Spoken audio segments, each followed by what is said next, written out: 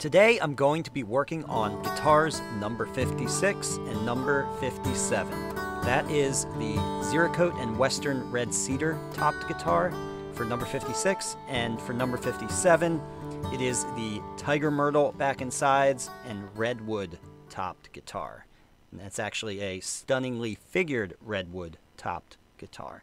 Where I last left off with number 56, I was installing the carbon fiber rods alongside the truss rod. And where I last left off with number 57, I was carving the zebra wood neck. So what I'm working on today is not as sexy of a topic as, say, neck carving or brace carving or voicing or fretwork or any of those more nuanced and really the kind of topics that we talk about in forums. What I'm working on today is more of just the routine jobs that need to get done with every guitar that aren't especially interesting or talked about. But do stick it out with me here, because I think there's a lot of little tips that you can pick up that maybe you can incorporate into your own building that will just make the process a little bit easier for you. Alright, so in the last video I said this. Here I'm going to have to route a little pocket here for the truss rod extension. That's a normal job right there that has to be done later. So I'm just telling you that now because I won't be able to push this all the way in yet. So with that said, today I'm going to be clearing out a pocket in the mortise for that truss rod extension to sit. So to cut out my pocket for the truss rod extension, I start by drilling a hole through the top. This hole is just slightly further out than the distance that the truss rod extension extends over the top. You want to be a little bit generous with where you put this hole so that your neck fit process isn't complicated by the fact that your truss rod extension is potentially rubbing up against the soundboard. And here, before I drill, I'm just reaching into the sound box and just double checking that I'm not going to drill into a brace, since with this guitar I have a completely rethought up bracing pattern, and it is possible that I would be drilling down into a transverse bar.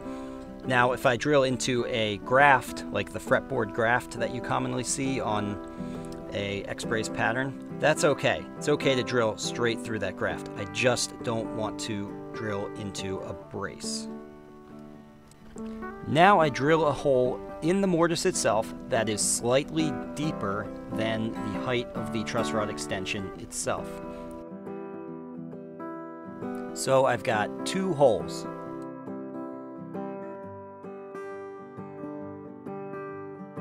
And now it's simply a matter of cutting out what is between those two holes. So I start by scoring two lines along the softwood of the top there, and a number 11 razor blade works great for this.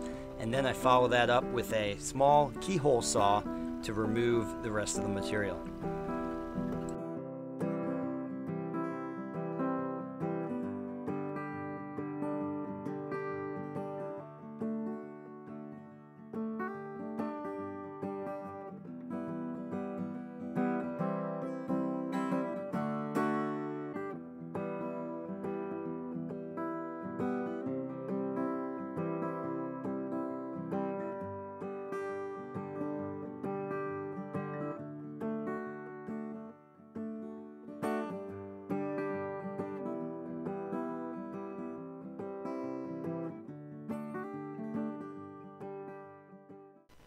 Okay, up next, installing the threaded inserts for the bolt-on mortise and tenon. Now, the most important thing to notice here is that I'm actually bracing the tenon on both sides with those two cauls and the clamp directly over where I'm drilling the hole.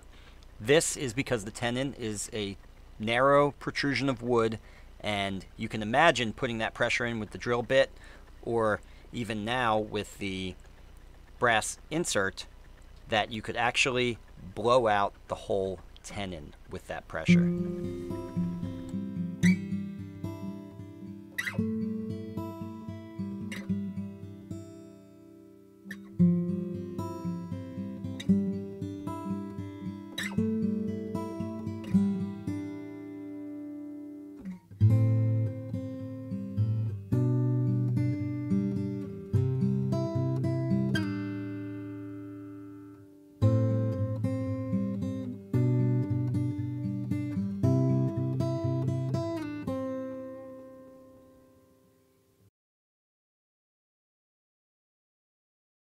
Okay, and that's it for today, guys. So now I'm just going to drill out the holes for the bolts through the neck block for our bolt-on mortise and tenon, and then I'm going to adjust the neck fit and attach these necks.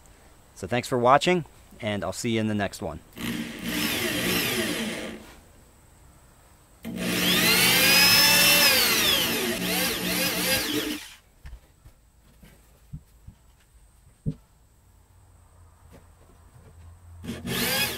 If you learned something here, please give this video a like and subscribe so you can be notified when I release a new DIY guitar making video. And if you want to really learn more, take one of my structured online courses at ericschaferguitars.com or register for a hands-on guitar building workshop here with me in Burnville, Pennsylvania.